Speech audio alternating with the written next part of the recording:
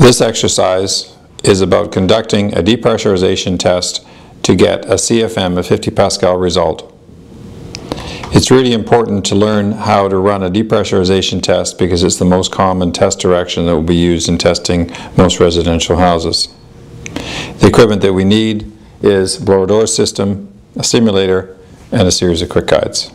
The setup is to install the fan into the simulator with the fan blowing away from the operator, which is essentially depressurizing the house, which is where you're standing. We set the device on the gauge to the appropriate device, which in this case is a 1000 fan. We set the range configuration to the range configuration that's on the fan, which in this case is B.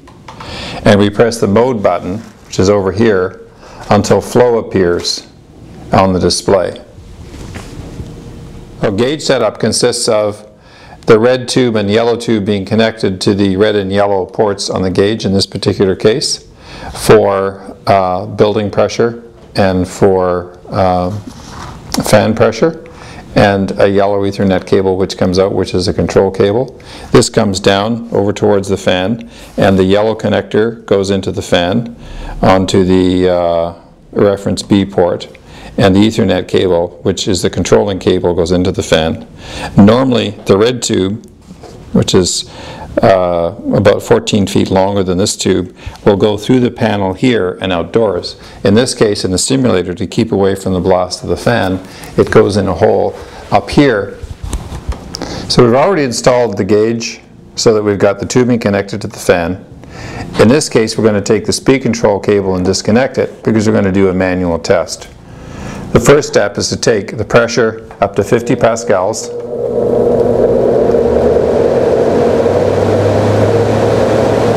and to write down how many CFM it took to get to 50 pascals.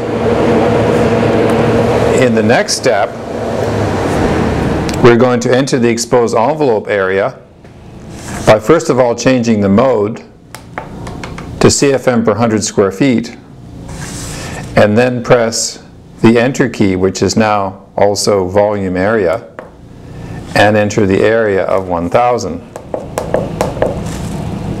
Enter.